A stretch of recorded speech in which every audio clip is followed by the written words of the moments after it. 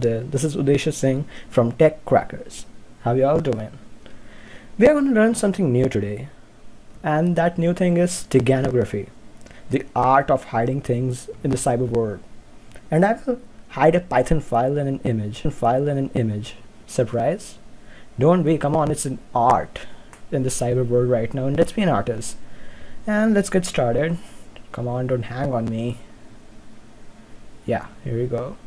Well, the file name is Stega in D drive, and that's a wall.jpg, and that's a pdf.gen.py, the file you want to hide in wall image. So the first step is to right click and make a RAR file of pdf.gen.rar. Alright. Yeah, waiting. So yeah, now second step is to open your command prompt. CMD. Yeah, there it's opened. Yeah. Now what you're gonna do is to direct it into the source file, the working directory actually. Well, mine is D drive and Stega, so what I'm gonna write is cd Stega.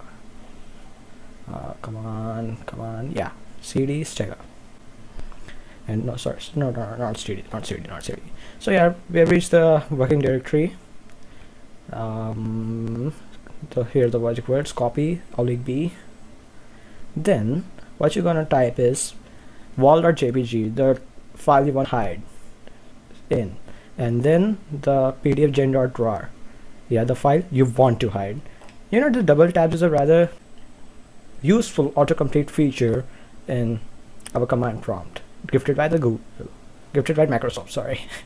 Now think of a name for the file, for the new file you're gonna create.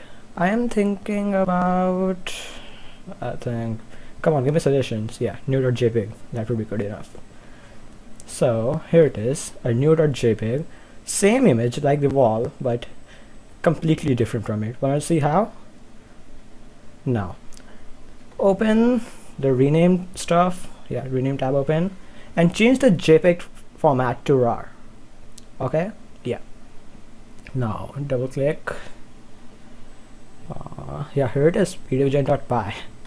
The file is complete and secure, away from all the relatives and all the cyber dangers.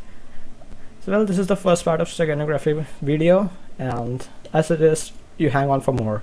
Make sure you like, share and subscribe this video, and support us for more. Alright, so have a good day everyone. Signing off.